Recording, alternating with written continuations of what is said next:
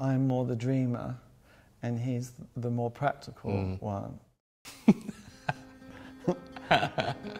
My late 20s, I felt ready to move into choreography. Alistair wanted another eye at the front of the studio, and I think he liked that I could say anything to him. Once I've choreographed it, he takes over. It just gives you more time than running around and missing the obvious. When I go into the room as a choreographer, I think it's better if I don't come across as this kind of really bossy person. If the best result means being a friend, then it's better for me. You want it to be a collaboration, because if you do it really well, dancers often think they've made up things. They feel very involved in it.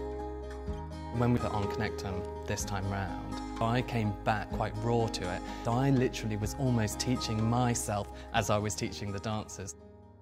Originally, I was going to make a narrative piece. Kevin, the director of the Royal Ballet, he wanted an abstract piece.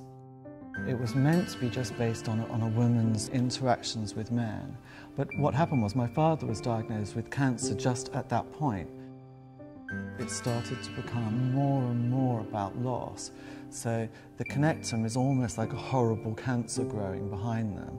Es Devlin, who is the designer, she came up with the theory of Connectome, which is the idea that your brain is mapped out and every thought or action that happens to you makes an intricate web. So we would all be very individual depending on what's happened in your life.